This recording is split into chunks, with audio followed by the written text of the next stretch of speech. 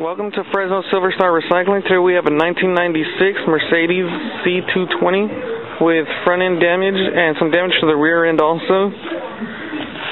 This fender is not usable.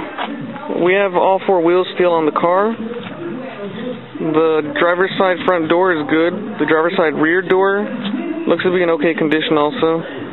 The quarter panel isn't usable. It's one of the other wheels. This taillight is okay, looks usable to me. Rear bumper is broken at the top. This quarter panel is definitely no good. Taillight looked alright.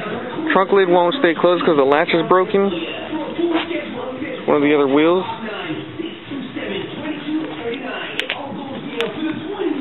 This rear passenger side door looks to be okay. Passenger door in the front looks okay. Fender might not be usable. Still not too sure on that yet. Here's the last wheel. The motor still sits in the car and has over 176,000 miles.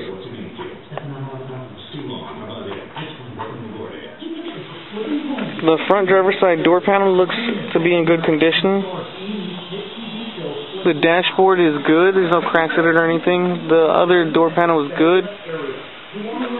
Both driver and passenger front seats are in good condition. This car looked to be well maintained.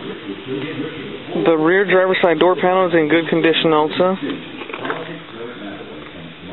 The passenger side rear door panel is good.